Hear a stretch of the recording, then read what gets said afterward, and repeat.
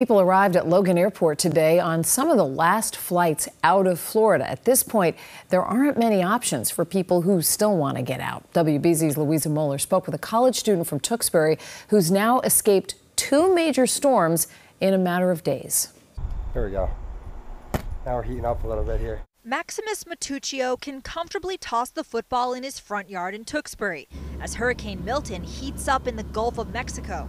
Just a day ago, things for Maximus were dicey. It's just absolute, terror of I need to get my baby home. The University of Tampa sophomore was facing his second hurricane evacuation from campus in less than a month and sky-high flight prices. Mom Amanda did what she could. And every time I tried to book a flight, it would disappear.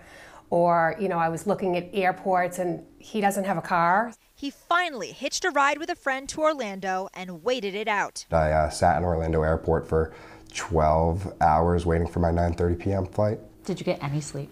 Yes, I did. I slept on the airport floor. Landing in Logan Airport last night with Tampa's evacuation traffic, empty grocery store shelves, and leftover Hurricane Helene damage in his rear view. Everybody had their lifelong belongings in their front yard, which is something I know Florida's really prioritizing right now.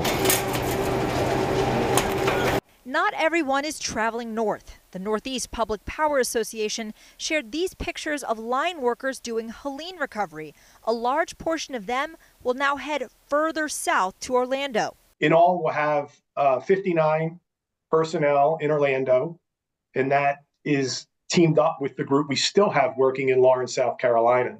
Maximus hopes that the city and university he loves will stay strong until he returns. Whoever's staying, I just pray for them and I hope the best for them. The FEMA 1 region, that's the region that's responsible for disaster response in the 6 northeastern states, is also sending personnel down to Florida.